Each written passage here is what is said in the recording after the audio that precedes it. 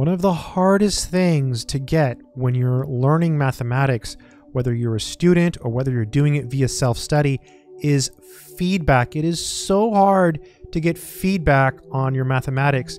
If you have a teacher, you can go see them in their office maybe and get some feedback, but their time is limited too, especially when it comes to higher level math.